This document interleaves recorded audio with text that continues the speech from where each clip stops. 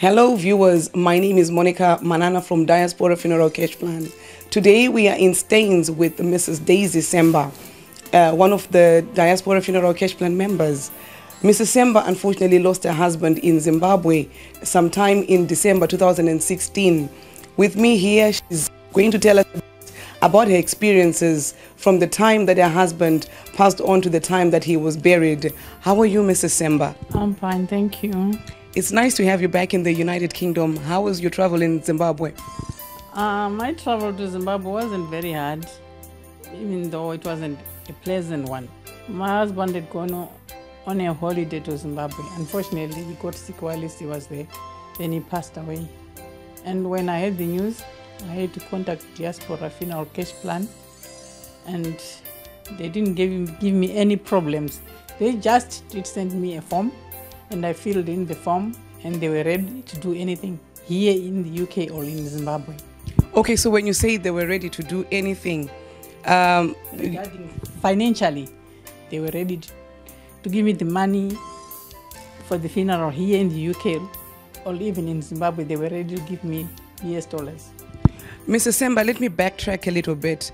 How did you get to join the Diaspora Funeral Cash Plan?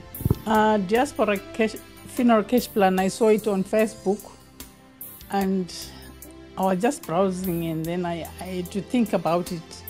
Then when I decided to talk to my family about it, you know, with us Africans, it's a taboo thing to talk about death, and my husband and daughter were not pleased about the idea. They brushed it off, but I had to keep on thinking about it. Then I had to contact the Diaspora Funeral Cash Plan, and I joined without their consent. And later on, they agreed to it. Wonderful. So you brought your husband to the understanding of the importance of a Diaspora Funeral Cash Plan. Yes, I did. And in the end, it helped a lot. So tell me a bit more about how would you advise people in the diaspora, because you mentioned we are far away from home, and it's important that we have this some sort of backup plan.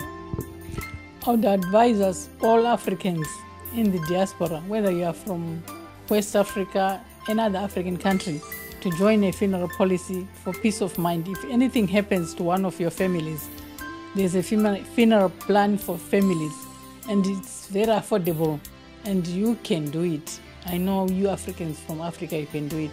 Please join Diaspora Funeral Cash Plan.